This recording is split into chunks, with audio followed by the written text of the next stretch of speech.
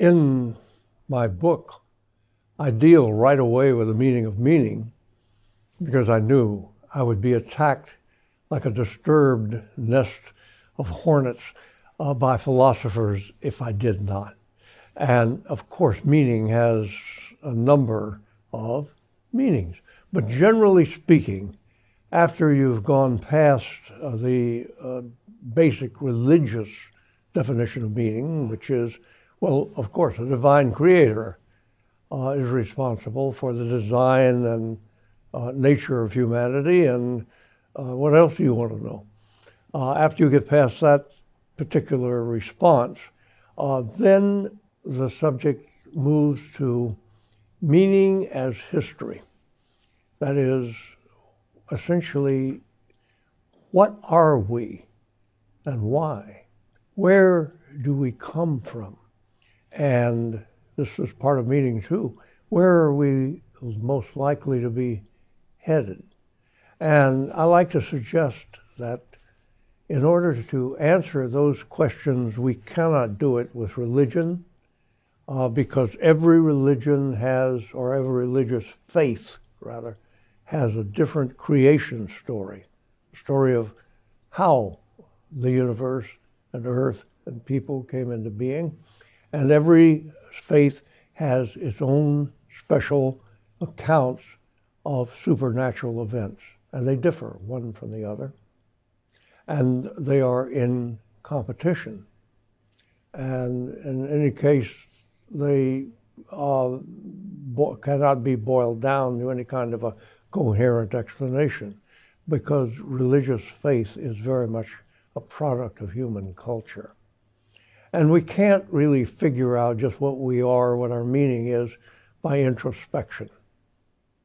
I'm reminded of the statement that Darwin made in one of his notebooks, which was that the mind, consciousness, cannot be taken by direct assault.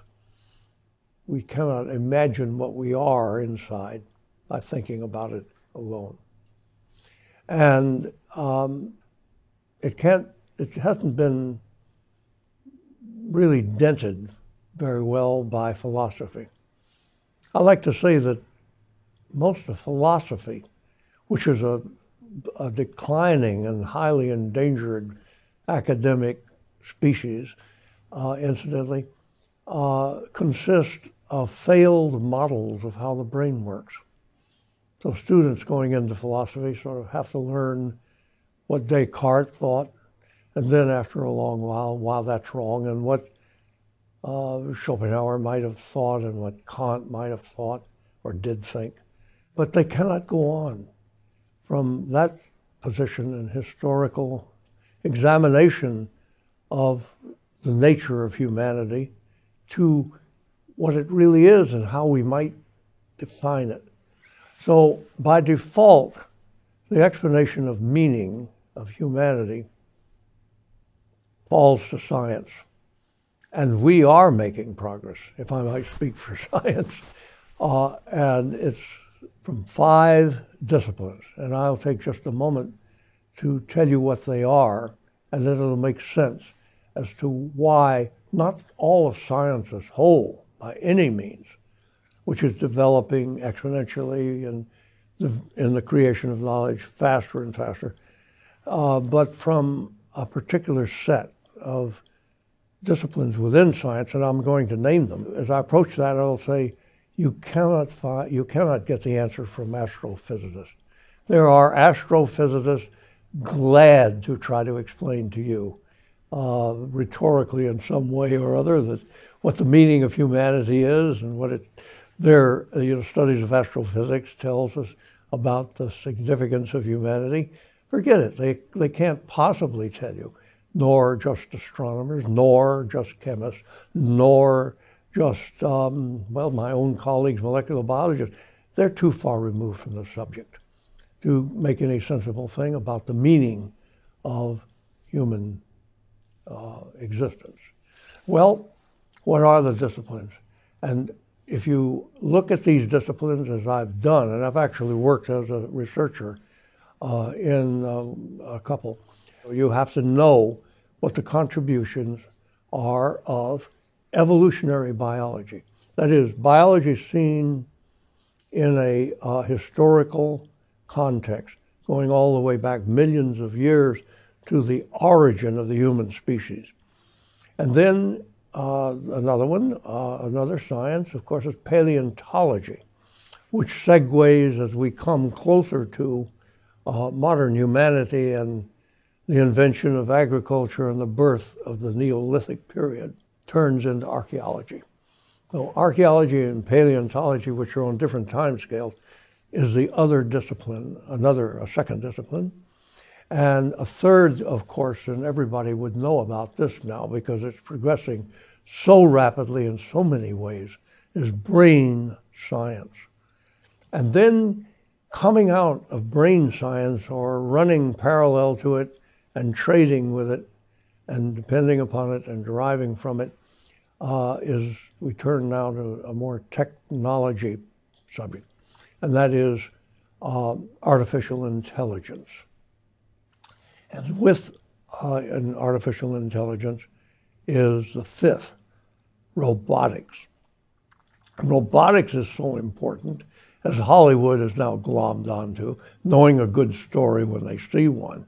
Robotics includes, of course, the notion of studying the mind in perfecting artificial intelligence, and more than that, creating what the artificial intelligence and robotics people call whole brain emulation. That is, using robots as avatars and creating robots that are by design an imitation of what we know about the brain, more and more like humans. All those five disciplines together, making bridges here and there, are beginning to tell us what the meaning of humanity is, the product of a grand epic. And it's a full story of humanity, and we're just beginning to draw it in clarity. And let me just add to that why leaving out history of the whole human species, genetic as well as cultural, you have no chance whatsoever in defining the meaning of human existence, because history, that goes back essentially to the origin of literacy. History makes no sense without prehistory. That is to say, the biological evolution that led up to the human condition at the beginning of history. And prehistory, in turn, the study of our ancestors going right back into the animal kingdom, makes no sense without biology. So we have to have a constant building of concatenation of ideas and information, discipline to discipline, across scales of the totality of the human population and scales of time, going back actually millions of years to our early pre-human ancestors, and then forward to the era of cultural evolution.